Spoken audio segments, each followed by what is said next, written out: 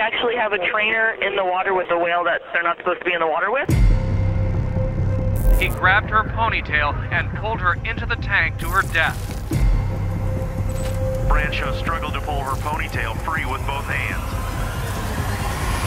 The unpredictability of whale behavior.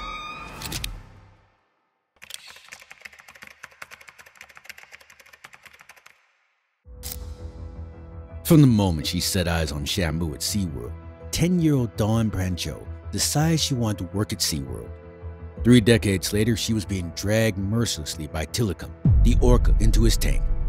What triggered the ruthless attack on Dawn still puzzles the experts, but for Brancheau, it was an agonizing way to go as the 22-foot killer whale treated her like a piece of meat. He thrashed her against the side of the tank relentlessly, breaking her bones and mutilating her until he felt her body go limp in his mouth. Even then, he wouldn't allow others near her. Dawn was Tilikum's 3rd victim. This was never what she bargained for. This is the tragic true story of Dawn Brancheau, the SeaWorld trainer whose death changed everything.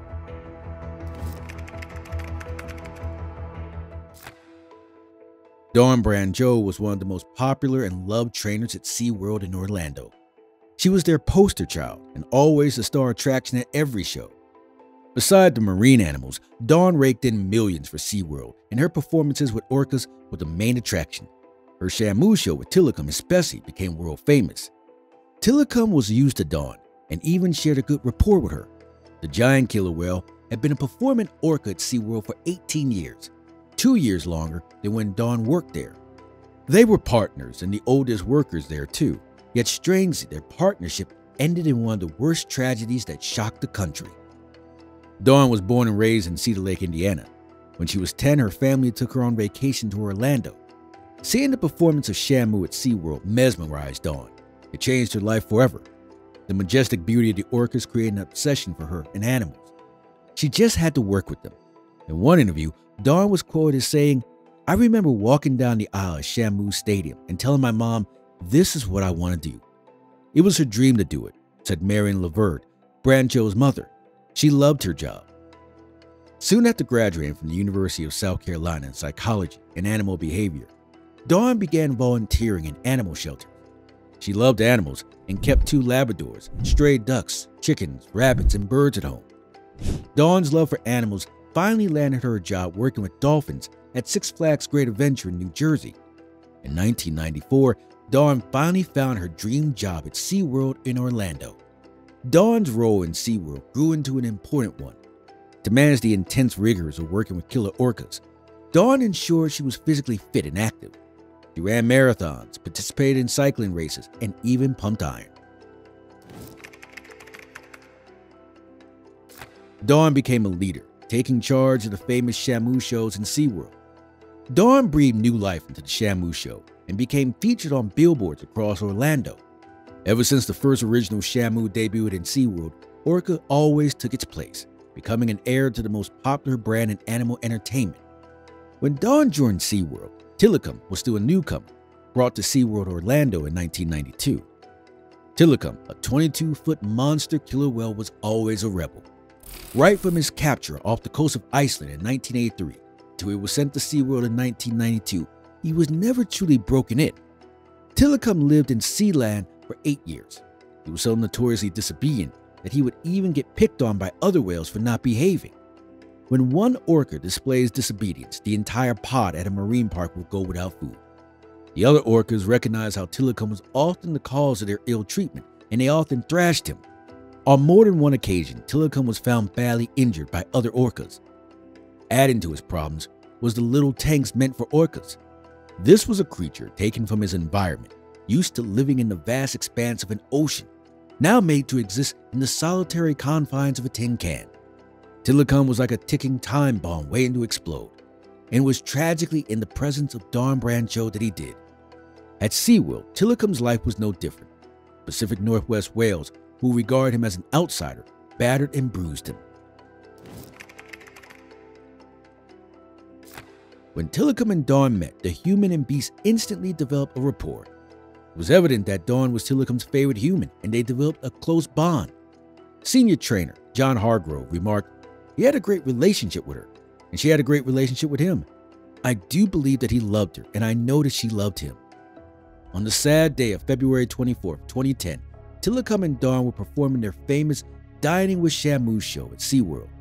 Beside an audience on the surface, hundreds were below witnessing the show through see-through glass in an open-air dining area. Everything was going as rehearsed.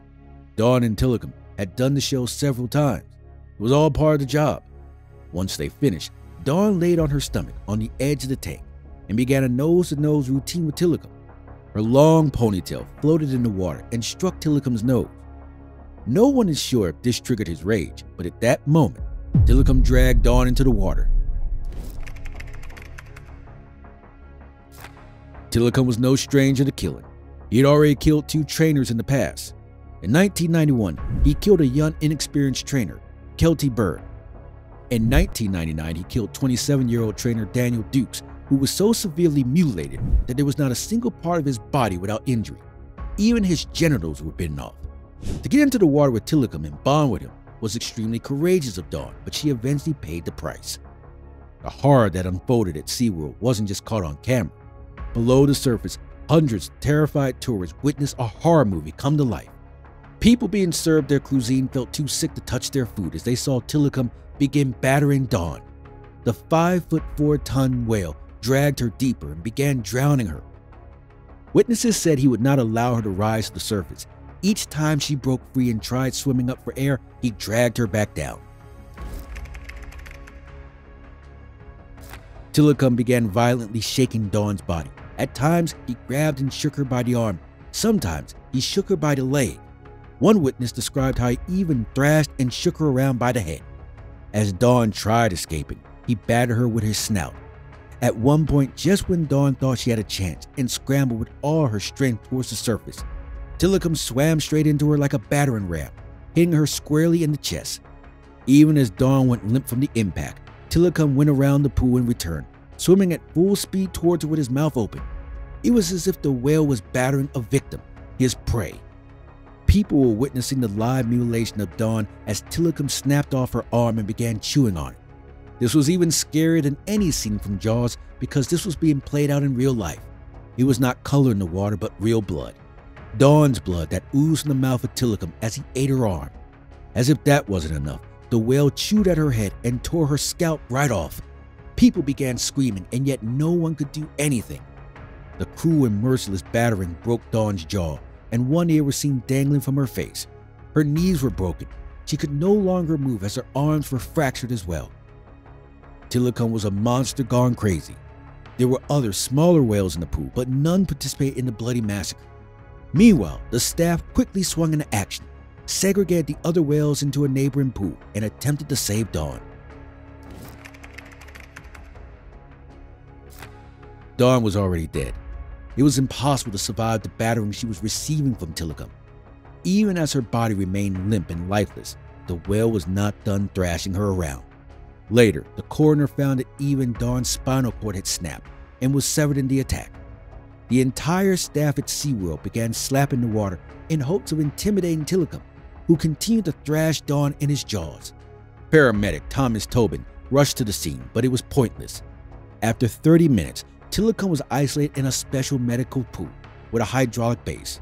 Only then did trainers dive into the water to retrieve Dawn's body.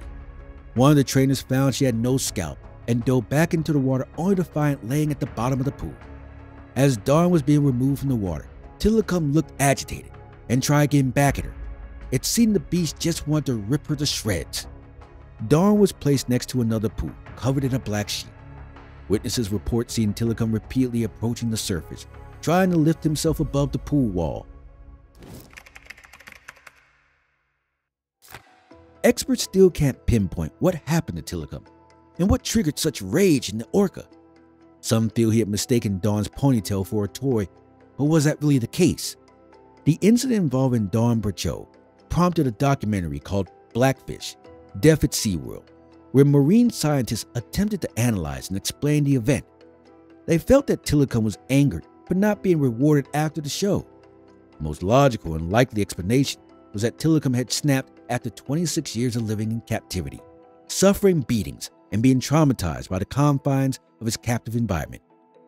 Do you agree that marine animals as large as Tilikum should never live in captivity and be trained for human entertainment? Was Dawn Brancheau's merciless killing a disaster waiting to happen? We may never know, but remember, Dawn was the third victim of Tilikum. Check out the next video on screen to see some of the others.